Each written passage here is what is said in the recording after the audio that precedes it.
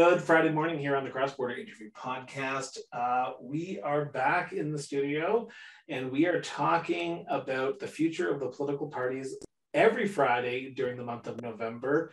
And the reason we're doing that is because Parliament is resuming on November 22nd. So we want to talk about the future of the political parties and where they stand and where they're heading into this next Parliament.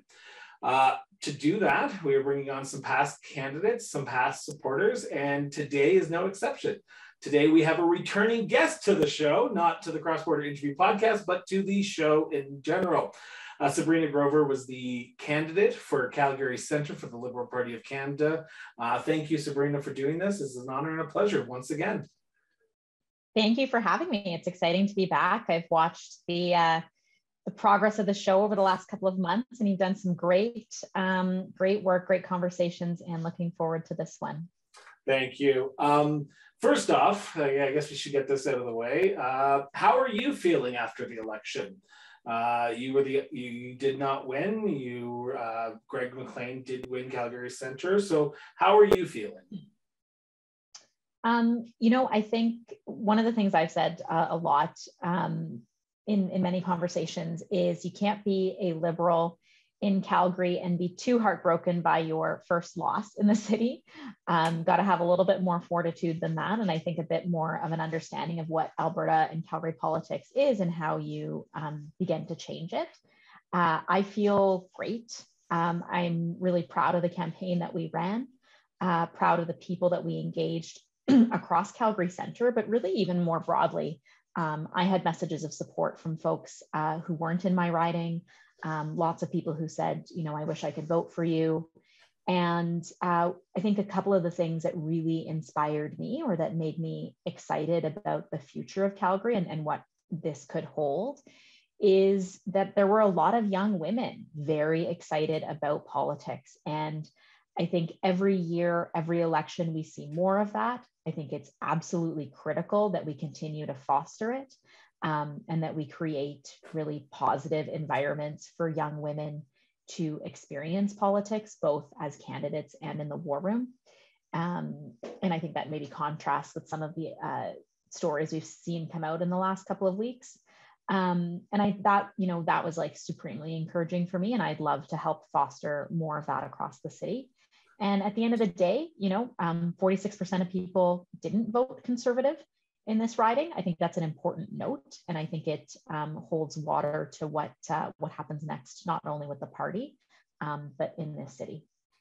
So you mentioned a few things there that I want to just pick up on a little bit here, but you said your first campaign. I know we're just almost a month and a half after the election, but are you going to stay involved in politics and potentially run again? Or are you just trying to relax after almost a tough 30 days because you sort of hit the ground running and you were going every day after that election call in August? Yeah, and then I kept running after the federal election ended, and I did the municipal election, which was a great joy. I think once you're in politics, you're like, election, that's for me to work on. No, I'm absolutely going to stay involved in Calgary-Centre, and I would encourage any listeners of this podcast to come out and support Calgary-Centre, come out and see what we're doing. We will be doing some interesting things going forward. And absolutely will be involved in politics in the city. You'll see me again for sure. Awesome. So let's turn to the bigger picture now. Let's turn to the Liberal Party of Canada. The government was the Liberal Party prior to the election, and post-election, it is still the Liberal Party of Canada. From your perspective, and this is you talking from a Calgarian's perspective, how did the Liberal Party on a national level, we'll talk about provincial level coming in a few minutes, but on a national level, how did you think the Liberal Party performed? I think right after the election, there were a lot of people who said, this house is no different than the last house, which is, fundamentally true in many ways in terms of the actual seat count. I think there were some important seats that changed hands. And some important representation things that came up throughout the national level, including in Alberta, that is really critical to how the Liberal Party goes forward. I think nationally, urban centers were really important to watch, and how the dynamic shifted towards the Liberals in many of those centers is critical. So I think nationally, while seat count remains more or less the same to what it was in the 43rd Parliament, there were some important changes that took place. I think performance is really interesting, and keeping my my partisan hat on. I think there was definitely an maybe an underwhelming sense at the beginning of the campaign for the Liberals. And I think that maybe contributed to a lack of momentum coming out of the gate. And we didn't get that momentum until later down the road. And I think that momentum came, and of course it resulted in a victory. But from a national perspective, I think that was hard, and it limited the success of some races that could have maybe otherwise kind of come out of the gate with a little bit more force, and been riding high on like a national wave, whereas I think we were playing catch up in some of these ridings to build our own momentum. Did you notice a difference from the start of the campaign to that mid moment during sort of the mid part of the election, where the Liberals sort of sprung a little bit forward from the O'Toole Conservatives? Did you notice that at the doors when that happened? And you went, okay, I noticed a bit of a change here. Maybe people are a little bit more receptive to the Liberal message now than they were at the beginning, as you said, because that motivation wasn't there. Well, I think one of the major turning points for the Liberals was really the vaccine, the mandate, and the way that Justin Trudeau approached vaccination, which continues to be his approach today.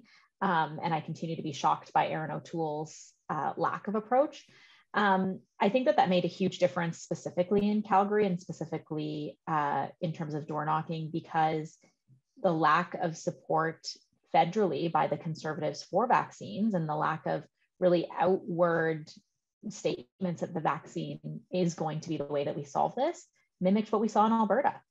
And you had a massive fourth wave that was combined with the national campaign.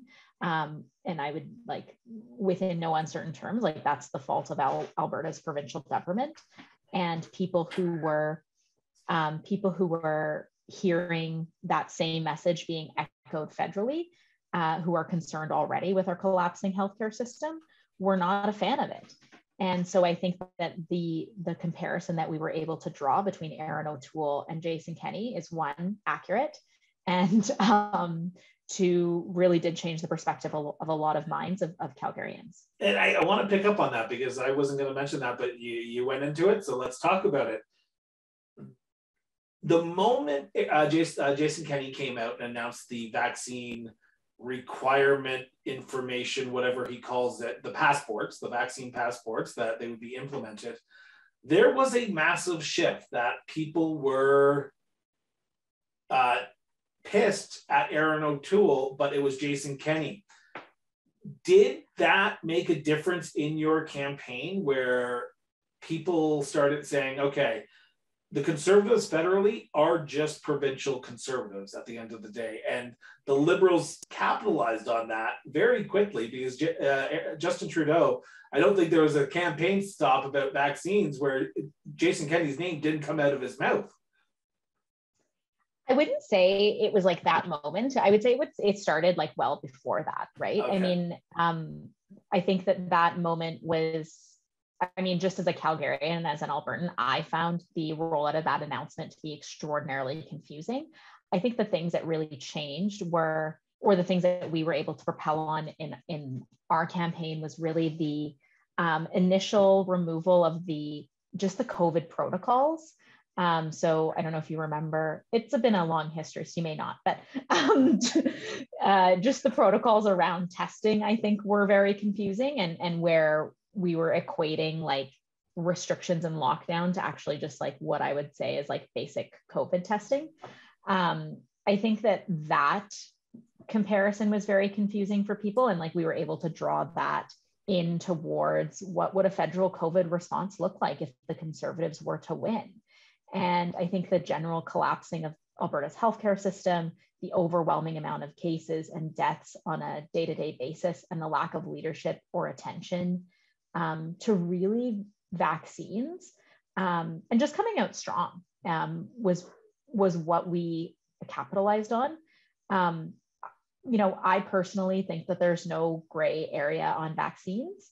And I think that the way that the Conservatives continue to dabble in the gray area on vaccines was to their detriment in the campaign and continues to be to their detriment today. And I'm glad that Justin Trudeau came out so forcefully in support of it. One of the big takeaways from this election was the breakthrough in Alberta.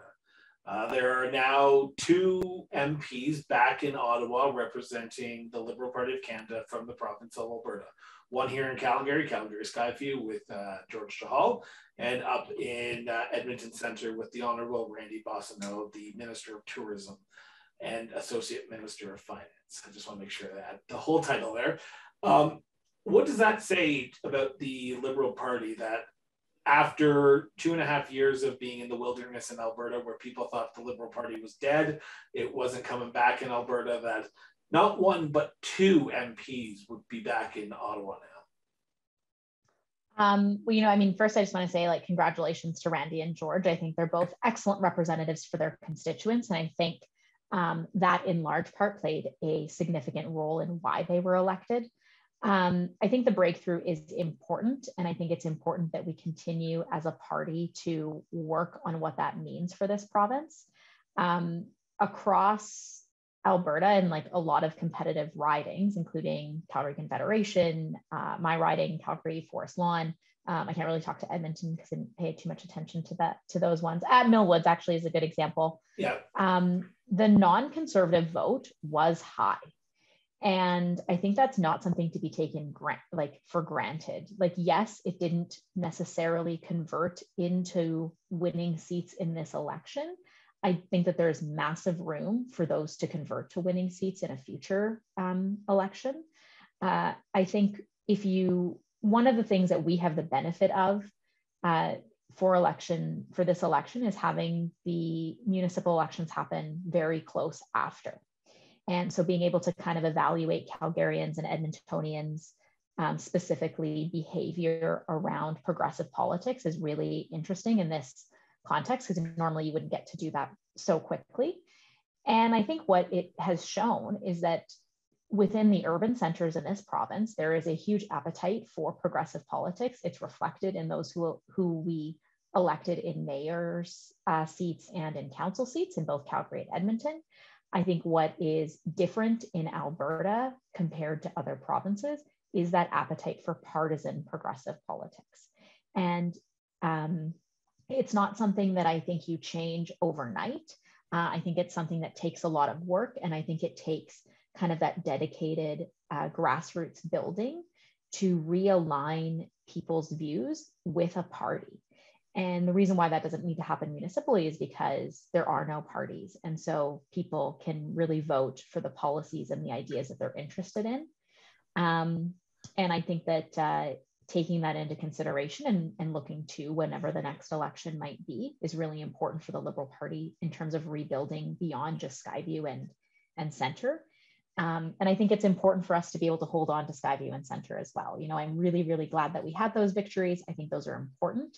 I don't think that they were as strong of a victory as they could be. And I look forward to helping build that going forward. You've talked a few times about the urban vote. The Liberals lost seats in rural Canada this election, in Ontario, in Nova Scotia, even Newfoundland, in BC. The Liberal Party has sort of become, it's sort of an urban versus rural divide now, with the Conservatives taking most of the rural votes and the Liberals taking most of the urban votes. What do the Liberals need to do to reach out to rural Canadians and rural Albertans to say, we are your party. We are the party that you want to vote for because we represent you. But it doesn't seem that way when you have a electorate who seems to not think that right now.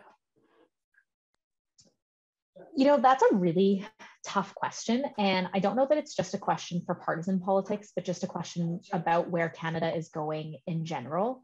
I think the urban-rural divide was reflected in the election, but was exacerbated by COVID-19.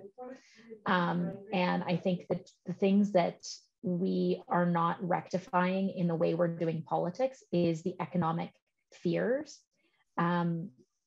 in rural parts of this country that maybe aren't being addressed by the way that we're presenting political ideas. And I think in Canada, it's not quite so bad as you know, what you saw in the United States and the Rust Belt and how that has unfolded.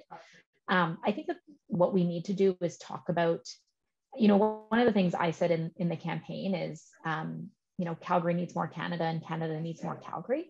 I think that's true of rural Canada as well. I think rural Canada needs more of that messaging and the policies that say that this is an integrated approach to our country, and that economics are not just urban economics, but they are integrated across our rural constituencies. And, you know, in Alberta, I think one of the big things that we don't talk about really enough as a province or as a country is the innovation that's happening in rural Canada and rural Alberta. And, you know, we are home to one of the most, one of the brightest, you know, academic institutions in farming and agriculture in Old College.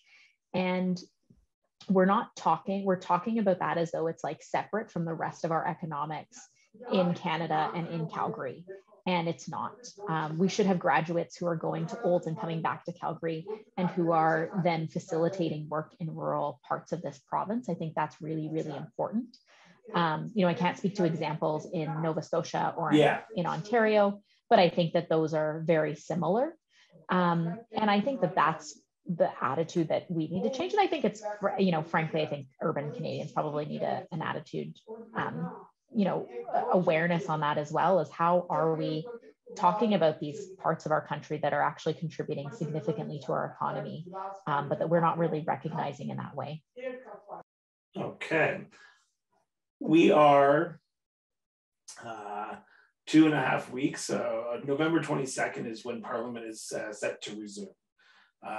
We are recording this in the the second week of November, but Parliament is returning first week of November. Oh my God, I can't even, the second week of November. Parliament is resuming on the 22nd of November. That's going to start with the speech from the throne. That's going to start with tables of motions, and then we're going to be heading into the budget in the new year, hopefully. From a candidate's perspective, what would you like to see in the speech from the throne? Let's start off with that right away. What are some of the priorities that you would like to see tackle? And hopefully George Chahal, the member for Calgary-Skyview, is addressing those when getting approached by someone who's writing that speech from the throne. You know, I think one of the most important things that I'd like to see is the continued focus on childcare and a gender responsive recovery across this country. I think that we focused significantly on it in the lead up to the campaign and during the campaign. And I, you know, felt a little bit like it maybe has been lost in messaging over the last couple of weeks. It is critical that we address childcare and that we address women's participation in the economy. What happened, you know, in terms of how women were affected in their in unpaid work and in losing their participation in the economy was significant. And if we don't address it now, I think, especially with childcare policies that are actually implemented, I think you'll continue to see that be devastating to gender equality in this country. And, you know, I, for one, am not interested in seeing that happen. And I think the biggest thing I would say is it's not a women's issue or a social issue, it's an economic issue for Canada continuing to recover from COVID-19. You just said, sorry, I just want to pick up on that for a second, because you've just opened up like a big can of worms that I want to talk about for a second. Childcare, daycare is a provincial issue as well. They need the provinces to sign on. There's currently 2 that are withholding, one being Alberta, one being Ontario. How does Justin Trudeau have to approach Jason Kenney now? Because Justin Trudeau has a big challenge of trying to sign that deal with Alberta. How does he do it? I think that the mandate that the fact that this government won, the fact that the Liberals are in power, and the fact that there's money on the table. This province has already rejected money or not spent it when it's come.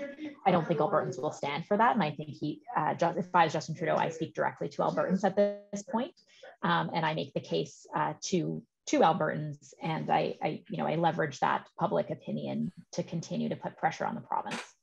And I think Albertans were already there prior to the pandemic or prior to the election. And I think if we resurge with that message, it comes back. There is no economic recovery, I think, without childcare. And I think women are continuing to feel that burden. And I'd say we just speak directly to those voters.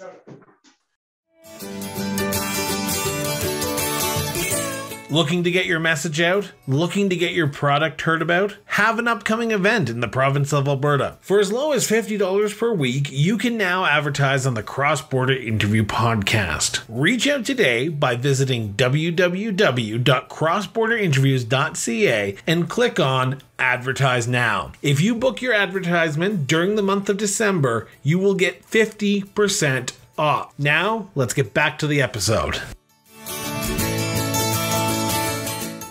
Let's go back to some of the priorities that you want hopefully addressed in the speech from the throne and the fall sitting of Parliament. What are some of them? What other, besides childcare, what are the other ones? So I think, as a Calgarian and as an Albertan, I'd love to continue to see an emphasis on energy, climate change, and the environment. I heard at the doors all the time about how critical climate policy was to Canadians and to Calgarians, and it really, really is important. In this election, I saw a substantial shift in my conversations with Calgarians. I've been in politics for over 10 years in this province, and I've never had so many conversations with Calgarians about climate, about the future of the energy industry in a kind of renewable clean tech, with a clean tech renewable lens. That moves beyond just talking about pipelines and oil and gas. I think that's a misnomer that the province continues to push that narrative. That's not what Calgarians are talking about on the ground.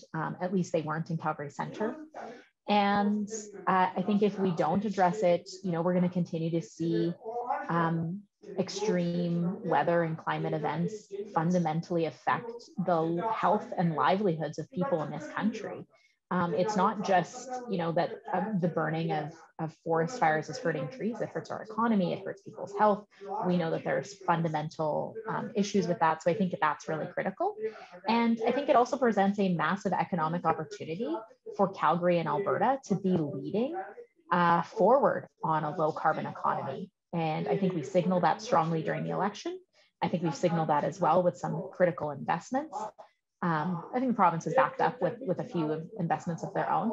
And I'd love to see that continue to be a priority. And then last, I think reconciliation is obviously going to be a priority. It is a reckoning that Canadians have had with our own history. It needs to be something that's integrated into all facets of how we move forward, whether that's economy, housing. Food security is a big one as well, obviously linked to climate change and the environment. And I think that's an important part of moving forward. Okay. I would be chastised on social media if I did not ask the follow-up question to your last comment there. Reconciliation is a massive thing that we need to undertake. What were your initial thoughts on September 30th when Prime Minister Trudeau went on vacation? Because I have to ask, because a lot of First Nations and Métis communities were upset. I want to know from you, what was your initial thoughts when that happened? I think I was disappointed. And I think that the day could have been handled with much more dignity and a little bit better from that perspective. I also understand, that one of the things that I find hard about continuing to talk about this is that my priority is what does reconciliation mean and how do we move forward? And so to continue to put the spotlight on the Prime Minister does detract from what is truly important here, and what are the actual policy points that we move forward on. I think it's important that we have a National Day of Reconciliation. I do think, it could have been handled better, but I'd really like to, continue to focus on the future and the needs of the First Nations, Indigenous and Métis communities in providing the follow-up to these, pledges we've made and to some of the performative things we've done. I think National Truth and Reconciliation Day is important, but what does that mean in terms of funding or financing a future that respects our treaties?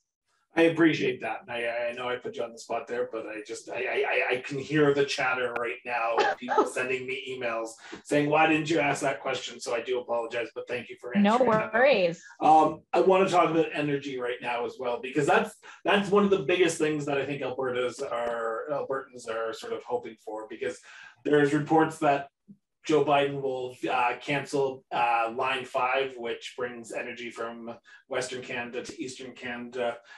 There is the Prime Minister's announcement at the COP21 summit in Glasgow, Scotland. And then there's the appointment of the Environment Minister, the new Environment Minister, Stephen Guilbeault. This government looks like it wants to tackle the climate emergency. And I asked you this on the ballot box, and you had a great answer to it, but how can you tackle climate change while also addressing our energy resource sector as well? Because there's a lot of people right now who are saying, you're doing too much to fight climate change. We need to focus on our energy resource, and vice versa. So how does the Liberal Party need to balance those two sectors right now? I think a couple of things. So I would say, one, I think it's how you balance investment. And the concern that is the biggest concern out of those who work in, what is our traditional oil and gas sector is the loss of economic productivity, the loss of jobs, the loss of, income. And so I think from my perspective, the best thing that the Liberals committed to during the election, have committed to invest in, is the kind of the transformation of the industry and ensuring that as we transform over to renewables, to clean tech, to low carbon, that people's jobs remain protected. And you saw that with that very specific Alberta, I think it was called the Futures Fund. But don't hold me to that if that's not the correct name. It's been a couple of days since the campaign. But that is the best way to address those fears and allay the concerns moving forward. Will somebody continue to have a job? Will somebody, if they don't have an exact job that matches their skills description, have an opportunity to upgrade their skills? And what is the economic impact of transforming this industry? I think the Liberals have done that very well. I think that, this is not part of the fund, but I spoke to many people who throughout the campaign used the opportunity presented to them with CERB to do skills upgrading, to transform their own careers and move from oil and gas into something that's more based around low carbon. I've seen and spoken to so many entrepreneurs who have come out of oil and gas and who have started companies in renewables and clean tech, but also in a variety of other sectors, including things like food security, agri and innovation, fintech. So I think the message that continues to be that this is not a financial loss to our country, that this is a financial opportunity, and how do we position people for success in that economy. I think the other thing I'd say is we look to industry themselves. You've got the oil sands pathways, we've got the commitments to net zero. We have some excellent leaders in energy and the low carbon economy who currently sit within our biggest oil and gas companies here. They're on, they're leading the way. And I think that the government supports their leadership in that. Let's look to the future again. We're talking about return to Parliament and what you want to see, but let's talk about the future. I think anyone who is anyone will agree with this statement. The last Parliament, the 43rd Parliament, was a complete cluster. Things weren't happening, and that's why the Prime Minister said he wanted to, well, he didn't say this, but he said that he wanted the people of Canada to have a voice in the direction of the future of Canada post COVID-19. We are back in the same position. We are Liberals winning a minority, Conservatives second place, and a bloc, NDP, Green. Do you think the parties got it? Do you think the parties got what the Canadian public sent the message of, we want you to go back, we want you to act like adults and work together for the future of Canada. Stop playing political games and work towards a common good, because nothing can be passed without the Liberals working with one party or another. Do you think all the parties, and I'm not just saying the Liberal Party here, but all parties got that message? This is my very partisan hat, but I would say I thought they did, but then the Conservatives may not be coming back to the House, I hear, with their vaccination status. So we'll kind of see how that plays out. I would be interested in having the MPs back to work in the House as well. I think that they have got it. I think that, obviously the major difference between the last Parliament and this one is that hopefully we are not in the middle of at the start and middle of a global health crisis, but rather at the end of a global health crisis. And I think that one of the things that you will see reflected in how this Parliament is organized, both in terms of committee work and the works of the mandate letters and how ministers undertake their portfolios, will be very much implementation based. So we saw pretty large commitments and financial buckets come out of the fall economic statement in November 2020. We saw additional commitments made in budget 2021. There's a lot of money that's been allocated but hasn't been spent. And I think, there were important signals in cabinet that reflect that. So you've got a new Minister of Housing, a very specific and dedicated portfolio to not only spend out what is in the Rapid Housing Initiative, but likely to also make future investments. You've got 6 different economic development portfolios, and we can debate whether or not that was a good idea or a bad idea, but nonetheless, it's happened. And so we know that regional economic development will be a priority. That's, again, very implementation focused. And so I think when you combine those kinds of things and the fact that we are, in Canada, at least, looking towards the end of the pandemic, globally, we are nowhere near the end of the pandemic. We have a massive lack of vaccine equity that we need to resolve. But from an economic perspective, do I think that we're hopefully on track to kind of resume some of that implementation? Yes. Do I think the Liberals have what it takes to do that? Yes. And I think that this is a cabinet that will succeed at that as well. Just quick question before we start a wrap up here, Sabrina. Let's go back to that, the cabinet announcements. I was shocked at some of them. I was surprised by a few other ones. What was your initial reaction when you saw the cabinet picks come out on Tuesday, October 26th? Let's see if I can remember, do math here. I think I was initially a little bit surprised about the size of cabinet. Normally you see cabinet expand as a mandate goes on. So to come out with a larger cabinet at the start is really interesting. I think it somewhat reflects the amount of work that needs to be done that wasn't done in 2020 and 2021. So I think that's important. The thing that I am most encouraged and excited by is that women hold some of the most important portfolios in this country: defense, foreign affairs, finance. That is massive. And I think that is a huge shift in the way we'll see politics being done in Canada. So more than gender parity, I think, is what are the portfolios that women hold that is more important to me. And, I think that there's some gaps in the West, particularly in the prairie provinces. So how,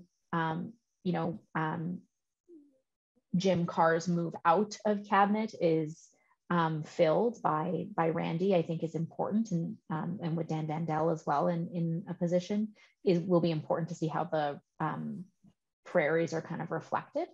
I think it's important that Randy was here today, and I think the announcement with Amazon, I think he's already obviously made great progress in this province, but I think that those were kind of my biggest reflections.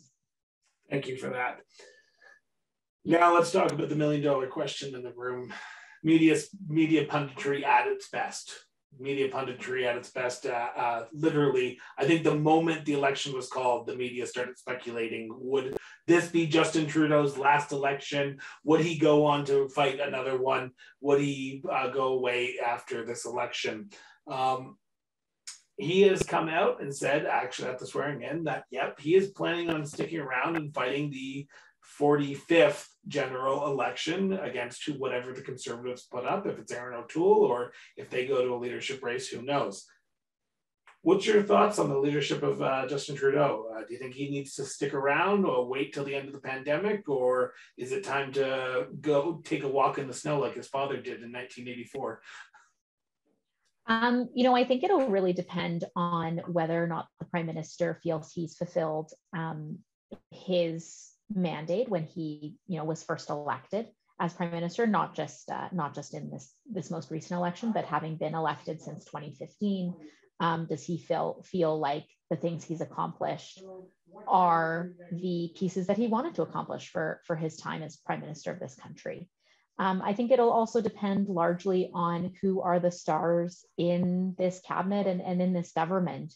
And obviously, I think without a doubt, Chrystia Freeland is a star in my mind and in my heart, and in the hearts, I think, of many Canadians. I think she's demonstrated her capabilities as a leader fiercely in this country. So, obviously we've got her as a very important part of this government and an important part of this government's future and this party's future.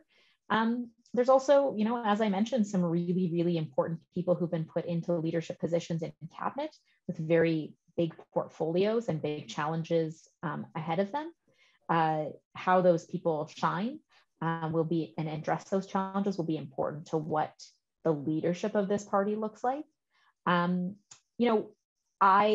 think that there's always a balance in Canadian politics at the provincial and federal levels on a leader-heavy race and a leader-heavy led party versus a more of an egalitarian approach to there's not just one person that's leading, but there's many. In the last little while, we've had a lot of provincial and federal politics be leader-heavy. I think that there's maybe a time where that's starting to fade, and we're going to look at more of an egalitarian kind of like there's many leaders, not just one. Obviously, at the end of the day, there's going to have to be a leader to the Liberal Party, whether or not it's Justin Trudeau or someone else. But I think we're starting to rely on the shining stars of many other people is something not just for the Liberals, but also for some other provinces. Might want to look at that as well. So Brian Jean's coming out of the woodworks. Who knows? Who knows what's going to happen? We should talk about that next time. There you go. Sabrina, I want to thank you so much for doing this. This has been a pleasure, and the future looks red right now for the country of Canada, being a Liberal Party government. We will see what the speech from the throne holds on November 22nd, and what the government looks like in 2022. And let's see what George DeHall and Randy Bossino can do for the province of Alberta. Thank you so much for doing this. Thank you for having me, and I look forward to chatting more in the future. We'll see what the new year holds. There you go.